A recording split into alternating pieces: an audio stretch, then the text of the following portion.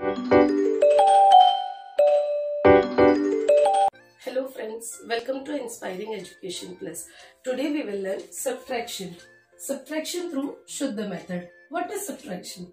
Subtraction means A minus B is equal to C, correct? What is the A? A is called minuend. What is B? B is called subtrahend. Then we'll get the amount of C.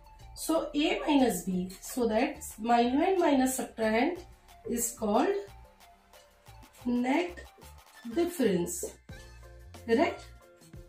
So basically subtraction means A minus B is equal to C, means net difference between two numbers. So now we will see how to implement in normal subtractions.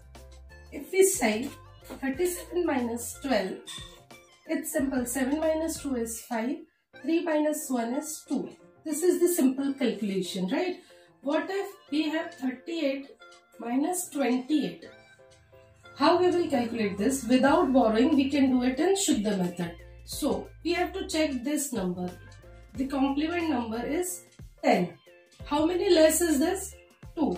Correct?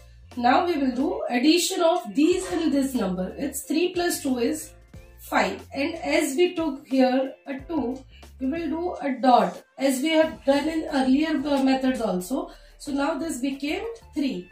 4 minus 3 is 1. So what is the answer? 15. Correct? We'll solve one more problem. Shuddha method is nothing but the easiest method to do calculations of any maths. It can be either addition, subtraction, multiplication, division, and so on. So addition we have already seen, subtraction we are doing it. We'll solve one more problem. 38 minus 29. How many less is this from the complement number? 1.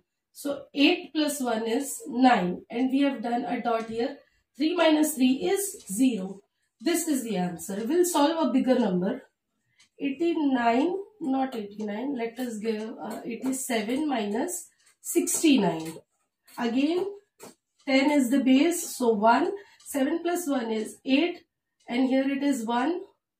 It's 7. So 8 minus 7 is 1. This is the answer. We'll solve again for 3 digit. 532 minus 389. Again base is 10, so 1 and dot is here. It is 2 plus 1 is 3. Now this is 9, and this is 3. What we will do? Again check the base. Base is 10 and this is 9. So 1 more and dot is here. Now this became 1 and 4. And this became 4. So 143 is the answer. How we will calculate? We will add these two numbers and we should get this number. So 389 plus 143.